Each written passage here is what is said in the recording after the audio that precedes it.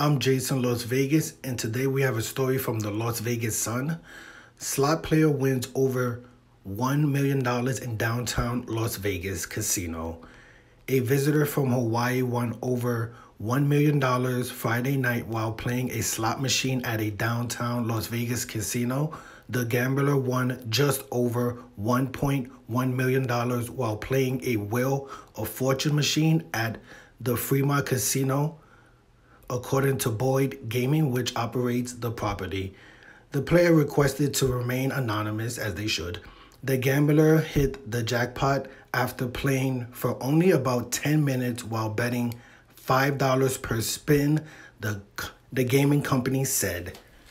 Wow, so that's a pretty cool story. Many congratulations to the visitor from Hawaii. A pretty interesting win. So yeah, let me know when you visit Las Vegas, do you play slot machines? I'm more of a sports gambler. And also, when you visit Las Vegas, do you even go to like downtown Fremont Street, Old Vegas? Or do you spend more time on the Las Vegas Strip?